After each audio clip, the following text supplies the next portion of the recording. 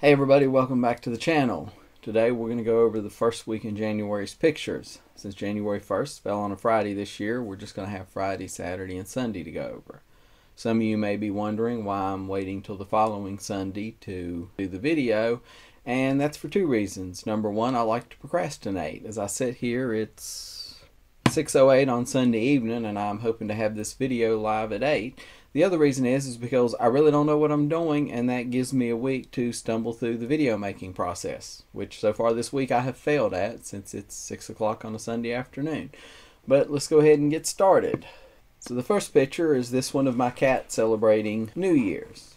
Honestly, it was pouring the rain and kind of dreary New Year's Day. I happened to be walking through the house and saw the cat sitting there and thought, that's a very cat picture. We'd had the mat out because we were teaching one of the dogs a trick, and I was walking through the house and the cat was just laying there like it owned it, so I thought that'd be a good picture to take, and it saved me having to go out in the rain. Partly lazy and partly just because I thought it summed up a cat's life.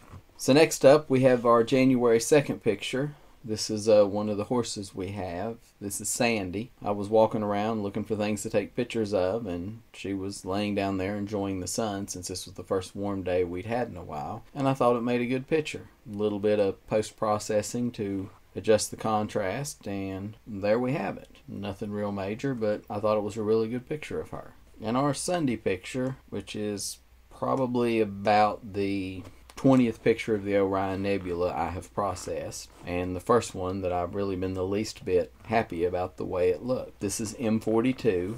It is the nebula that is in Orion's sword, if you're familiar with the constellation. I do have a star tracker, but the first time I got it out to use, by the time I got it set up, it was cloudy, and honestly, in the last 6 months, it hasn't stopped raining or been clear long enough for me to dig it out and set it up. So I've been just trying to do stacked exposures, and this is about 60 1-second exposures stacked and then processed in Lightroom to adjust the levels and things. If you're into astrophotography, interestingly enough, the same day I posted this picture, AstroBackyard done a nice video on his exposures in 42, which makes mine look like crap. I will post a link to that video in the description below. If astrophotography interests you, you should check it out. That is it for the first week of January. All in all, I don't think it was a bad start to 2021. Obviously, the January 1st picture was just a snapshot, but sometimes that's all you've got time for in a day. Important thing is I wanted to take a picture every day, and I got one that day. The picture of Sandy and the picture of the Orion Nebula, I'm happy about those. They're not the best in the world, but it's a start, and I think it's heading in the right direction. But anyway, that's it for this week's video. I hope to see y'all next week, and y'all have a good week and keep shooting. Thanks. Bye.